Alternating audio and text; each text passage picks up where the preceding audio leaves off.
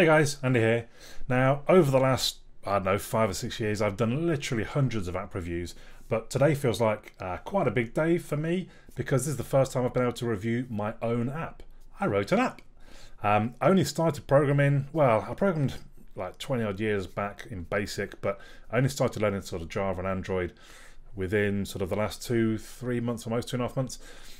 So it's not a particularly sexy app, but it's been quite interesting for me to make, and I think it's quite useful.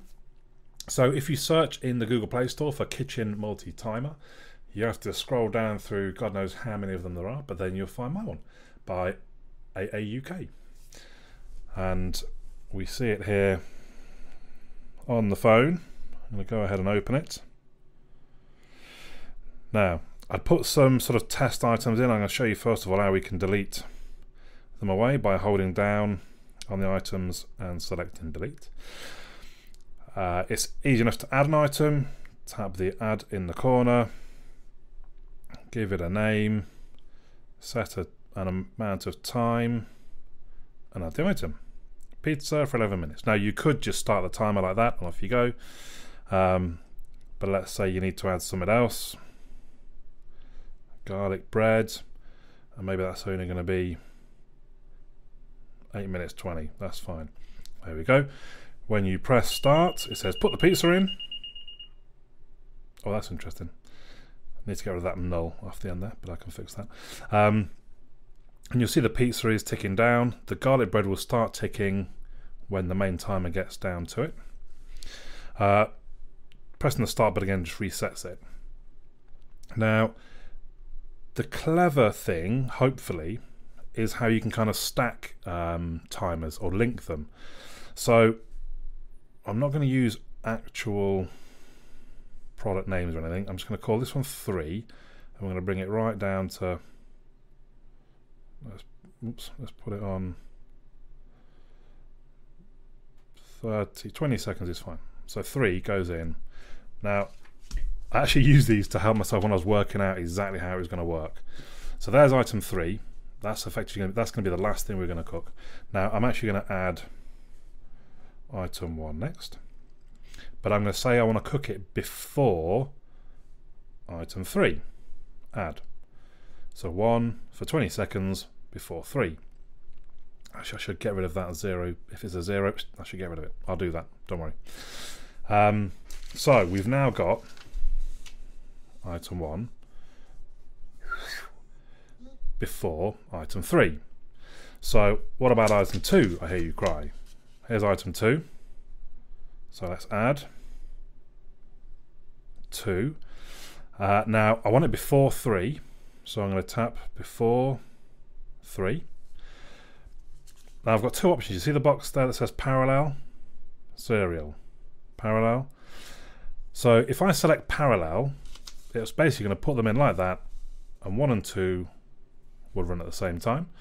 If I select serial, it's going to bump 1, well, forward technically I suppose, earlier, and put 2 in. So let's do that. There you go.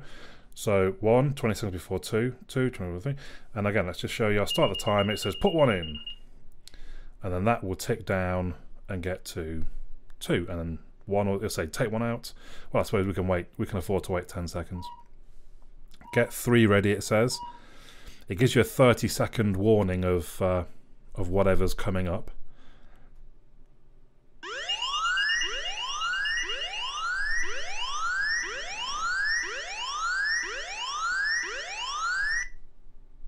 Now, unfortunately, when it puts up 2 alarms, it only cancels 1 when you press silence. Something I need to work on. It is still in beta at this point, I would say. So there's still a few small bugs in it, but generally it's functional. Now, you might have noticed I tapped on timer 2 and it paused it, and it paused at the bottom and paused at the top. When I unpause it, it will carry on again, and we're going to get the siren again, unfortunately, when it gets down. Now, and I said that I can pause individually item 3, so it's going to give us the siren, and it doesn't start 2 until I unpause it again. Oh, sorry, 3. Silence, and then that'll do it. So this time I'm going to demonstrate parallel when we add 2. So I'm going to, oh no, yeah, we want parallel before 3, add.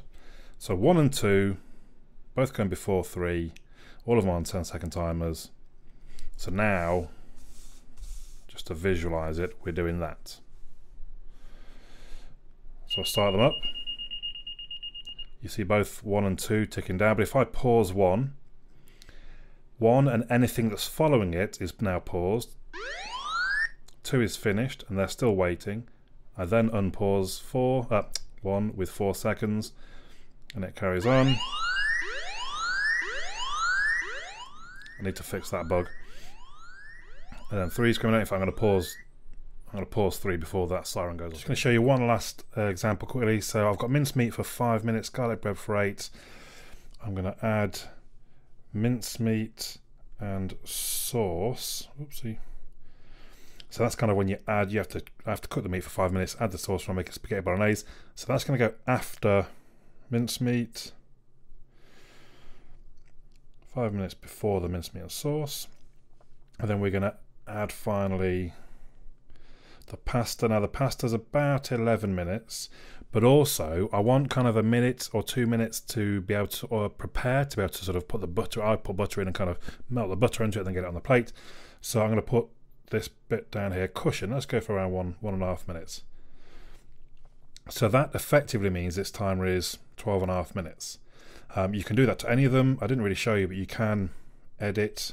So there's a garlic bread. Let's put, actually I want that to come out and cool for 2 minutes. And when you start, my total time will look 12.5 minutes. And again, if you're not ready to put something in, you can pause it.